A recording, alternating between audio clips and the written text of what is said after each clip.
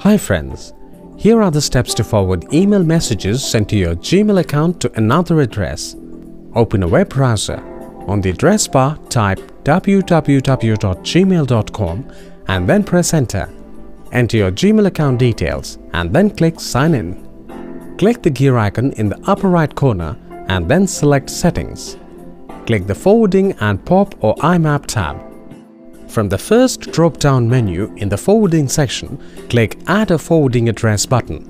Enter the email address to which you would like your messages to be forwarded and click on Next. To confirm the forwarding address, click Proceed. For your security, Gmail will send a verification to that email address. Click OK. Open your forwarding email account and open the confirmation message from the Gmail team. Copy the confirmation code. Go back in your Gmail account.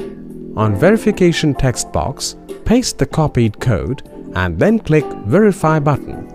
Select the Forward a copy of incoming mail to radio button. Scroll down to the bottom of the page and click Save Changes. Wasn't that helpful?